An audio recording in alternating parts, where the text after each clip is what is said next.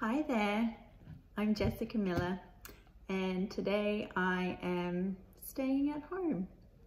I think probably a lot of you guys are staying at home as well. One thing that's kind of nice about staying at home is that you have a lot more time to read stories and write stories. And one thing that I have a little bit of time to do is tell you about a story that I wrote, which is called The Republic of Birds. Here it is. The coolest thing about this book, I think, is the cover. I'll show you. Look, it's all sparkly and beautiful. So I love that. And the other thing that I think is super cool about this book is, let me show you. When you open it up, there's a map. I don't know about you, but my favorite stories always have a map at the front. Books that I loved when I was little, like The Hobbit or Rowan of Rin or A Wizard of Earthsea, all had these beautiful maps at the start, and I just love to look at them and think, where is this story going to take me? So it was really cool to write a book that in the end had a map at the front. So I'll tell you a little bit about the story as well. It's the story about a land that's been divided by war. So it's now in the Human Kingdom and the Republic of Birds, which is where I got the title from. And it's a story about a girl whose family are exiled from the capital city to the border of the Republic of Birds. And the Republic of Birds is a place where there's a lot of magic, but it's also very dangerous and mysterious. And then of course, I don't think it's giving too much away to say that the main character, Olga, has to make a journey into the Republic, but that's all I'll tell you for now. I'm going to read a little bit from it. This is from really close to the beginning. This is just after Olga and her family have been sent into exile, and they are traveling to their new home in the borderlands, and they're traveling by sled. So a sled pulled by dogs across a frozen river. And they're in the sled where we begin. Oh, I should actually tell you as well.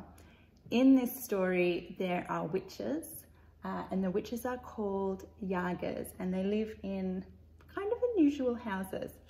So, after we pull away from Strezhevoy, I hear snapping sounds from deep inside the belly of the forest.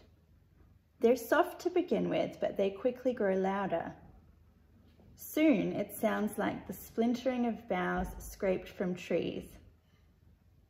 One or two of the other passengers glance toward the forest, but no one behaves as if this strange noise is anything out of the ordinary, least of all the woman sitting between Mira and me.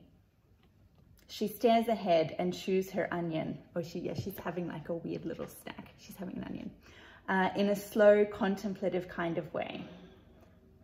But the noise makes my stomach churn. When I imagine the beast that could possibly make such a sound, I imagine something large, something with fur and claws and teeth. Mira reaches her hand around the back of the onion woman. Mira is Olga's little sister. Her gloved fingers find mine.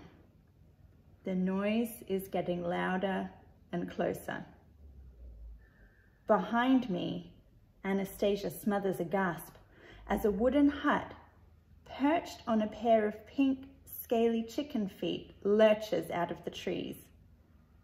The tiles on its roof are so loose that they ripple in the wind, and its walls are stippled with dark green-black moss.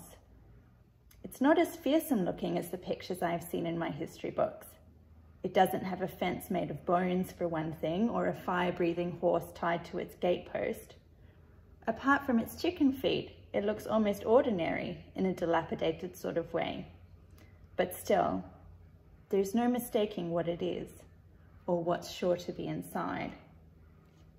The hut comes closer and I feel myself prickling all over.